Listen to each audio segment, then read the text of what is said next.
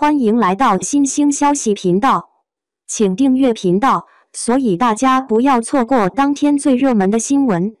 我们今天的时事通讯包括以下内容：钟汉良称谭松韵长在了自己的审美上，戏里戏外都超甜。钟汉良出道较早，并且有较多的身份，可以是演员、歌者，还可以是舞者，在娱乐圈中是少数的比较全能的艺人了。钟汉良现在也有40多岁了，但是外表上看上去相当年轻，容貌依然俊美，被当作是一位偶像明星是一点也不过分的。谭松韵相对于钟汉良来说就比较年轻了，谭松韵的出道时间同样也是比较小，15岁时就接触到了表演，之后考入北电，毕业后立马就为观众带来了他的作品。后宫《甄嬛传》、微微一笑很倾城都是谭松韵的代表作，在剧中的角色也表现得活灵活现，因此收获了一众粉丝。二人合作的电视剧《锦心似玉》目前正在热播，钟汉良和谭松韵在剧中的表现与默契也是可圈可点，二人的颜值和实力可以将这部剧的潜力很好的发挥出来。钟汉良称谭松韵长在了自己的审美上。在《锦心似玉》节目的采访花絮中，二人也是戏里戏外都在给我们撒狗粮，问的问题也都是一些关于对方的，比如说感觉合作的怎么样，对方给你的第一感觉是什么之类的。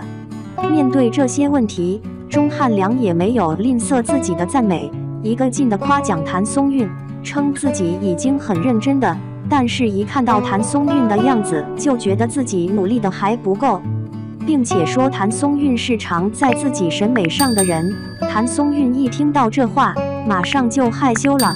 钟汉良连忙补充道：“真的真的。”而一直被夸的谭松韵当然也没有默默接受这些夸奖，当然是也要夸一夸对方啦。最后也是自谦，认为自己并没有钟汉良说的那么好。在观众看来，这些都是二人在给大家撒糖啊！不要吝啬自己的赞美。赞美是一个多么美好的词，这么美好的词只需要我们动一动嘴巴就可以。有时候一个赞美可以让自信的人更加自信，也有时候一个赞美可以让本绝望的人有燃起希望。钟汉良和谭松韵的这种互相赞美，可能会被很多人认为只是商业上的互吹而已，但是谁又知道这会不会是对方心里一直很在意的事情呢？应该没有人会觉得赞美是多余的吧？所以在日常生活中，请不要吝啬我们的赞美。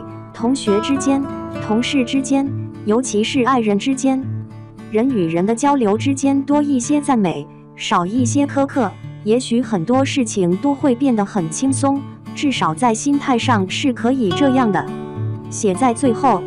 谭松韵和钟汉良主演的《锦心似玉》正在热播，剧里剧外两人都超甜。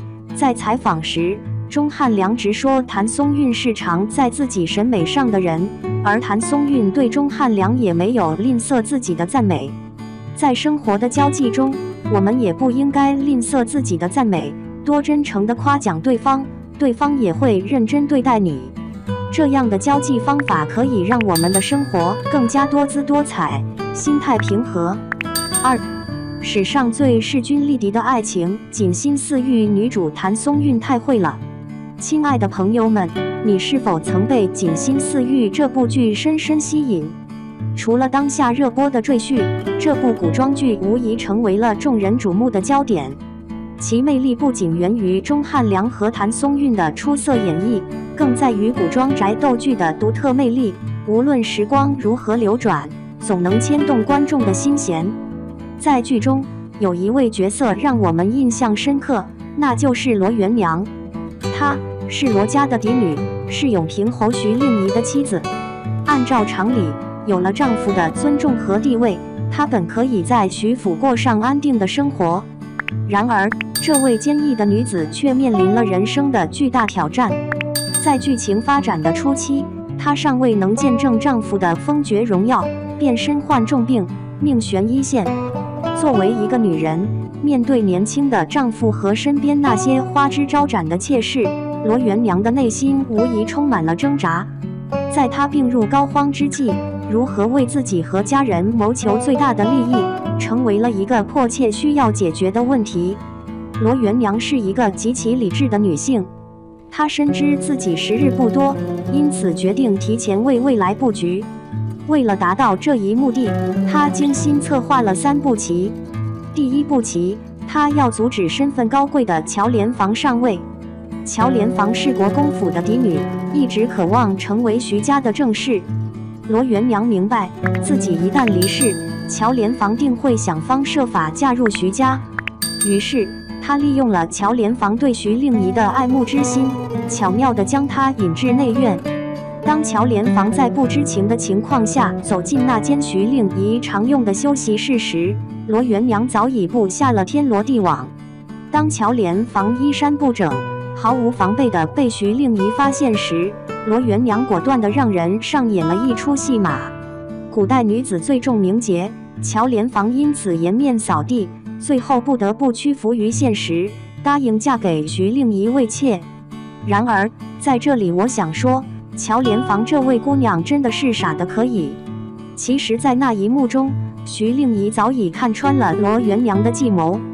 她为了保护乔连房免受委屈，本可以拒绝这门婚事，但出于对罗元娘的尊重和对局势的考量，她选择了沉默。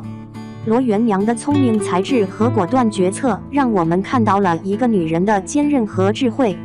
在面临困境时，她没有选择被动接受命运，而是主动出击，为自己和家人谋求最好的未来。她的故事告诉我们，人生中总会遇到各种挑战和困难，但只要我们足够坚强和聪明，就一定能够战胜他们。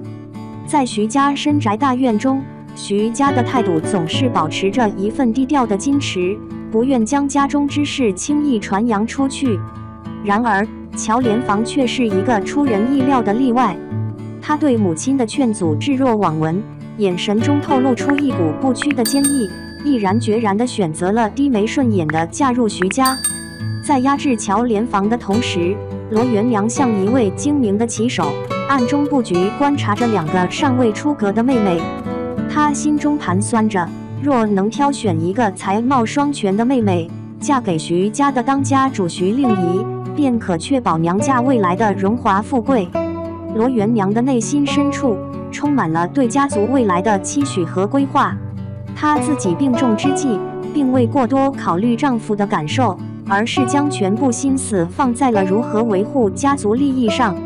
她深知自己的决定可能会让丈夫心生反感，但她仍旧选择忽视这些微妙的情感波动，只为了确保自己的计划能够顺利进行。在决定除掉乔连房之前，罗元娘便开始暗中观察2个妹妹，试图寻找那个最有可能继承她在徐家地位的人选。二娘温婉可人，但似乎缺乏决断力，而11娘则聪明伶俐，颇具主母风范。若二娘无法胜任，罗元娘便将目光投向了11娘。与此同时，罗元娘也在暗中与茂国公府搭上关系，为儿子Zhong寻找一个显赫的未婚妻。她深知女本柔弱，为母则刚的道理，为了儿子的未来，她不惜一切代价。最终，她成功地为儿子找到了一门显赫的亲事，以确保他日后的地位无忧。在徐家的莺莺燕燕中，罗元娘始终坚守着当家主母的位子。她深知自己死后，想要让儿子Zhong得到善待并不容易，因此在生命的最后时刻，她仍然坚持为自己的孩子和家族谋划未来。她选择了将家作为儿子的避风港，希望能够在自己离世后为儿子遮风挡雨。最终，一切按照罗元娘的计划进行。乔连房忍气吞声地嫁入徐家，而罗二娘也终究妥协地走了出去。只剩下11娘成为唯一有资格嫁给徐令仪的人选。人们不禁感叹罗元娘的一箭三雕之计巧妙至极。虽然她在某些人眼中略显冷酷无情，但她的行为背后却是对家族和孩子的深深担忧和爱意。这份母爱让人心疼又敬佩不已。在那个古时候的年代里，男婚女嫁往往不是因为两情相悦，能够在婚后保持相敬如宾已属不易。罗元良的算计或许让人觉得有些冷漠，但背后却隐藏着他对家庭和孩子的无尽关怀与付出。这种深沉的母爱让人动容，也让人感慨万分。